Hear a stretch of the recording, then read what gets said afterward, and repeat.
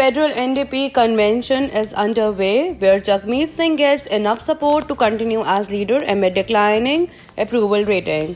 Singh survived his leadership review with 81% of delegates voting to keep him in the job. It is the lowest confidence vote for an NDP leader since Tom McClure, who was rejected by more than half of delegates at the party's 2016 convention in Edmonton.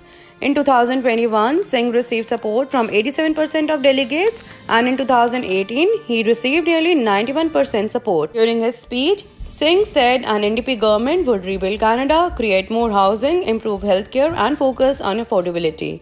Referring to the Liberals and Conservatives, he said those who created the challenges of the day can't be trusted to solve them. However, some delegates have been critical of the party's confidence and supply agreement with the Liberals, and now they have resoundingly urged the party to stand firm on negotiating farmer care, even if it means ending their political agreement with the Liberals.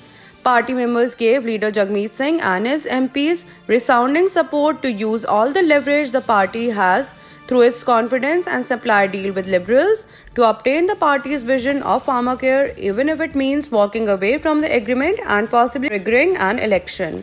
The directive went to the floor on Saturday at the party's policy convention in Hamilton. It was a top-ranked emergency resolution outranking two motions on Israel's war with Gaza, and it was passed unanimously.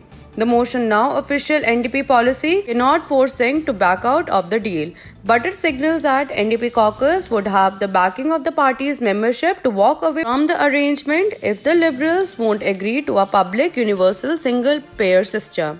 According to the resolution, the continued confidence and supply is contingent on government legislation that commits to a universal, comprehensive and entirely public pharmacare program. Singh used some of his keynote speech on Saturday to both defend the confidence and supply agreement and push for more from the government. He said in his keynote address prior to his leadership review that the reality is that Liberals only act when New Democrats force them. That's how we got Medicare, and that's how we are going to win pharmacare as well. The Liberal minority government relies on NDP's vote to pass legislation through a formal agreement that both parties signed. Under the terms of that confidence and supply agreement, the NDP agrees to support essential government legislation in exchange for Liberals advancing several NDP policy priorities.